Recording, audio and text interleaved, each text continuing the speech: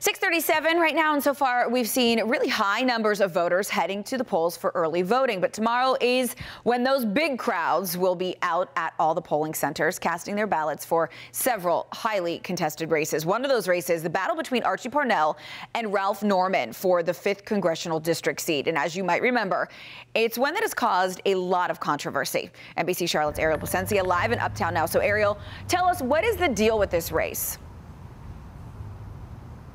Well, there's been drama all year long between those two candidates, and we'll get to that in just a second. But I just want to show you here all these signs at the polling place at Hal Marshall. Take a look. A lot of different candidates running for several different races. And this is exactly what a lot of polling places in our area look like. Signs on both sides of the parking lot, all on the front lawn. And we talked about some of those major races last half hour, but exactly as you mentioned, there's a big one in South Carolina that I want to get to now, and that's going to be the 5th congressional district race between Ralph Norman and Archie Parnell. Now, earlier this year, if you remember, Parnell faced allegations that he physically abused his ex-wife back in the 70s, while Norman has been under fire for jokes about sexual assault allegations against Supreme Court Justice Brett Kavanaugh.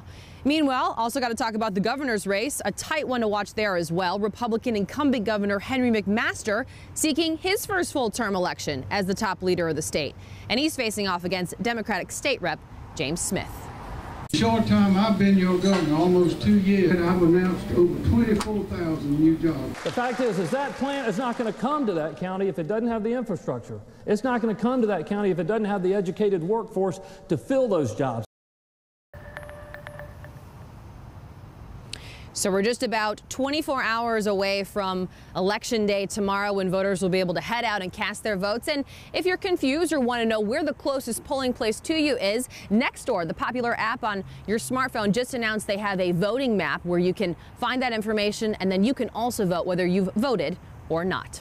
Reporting live from NBC Charlotte, I'm Ariel Placencia. I'll send it back to you. Ariel, thanks so much.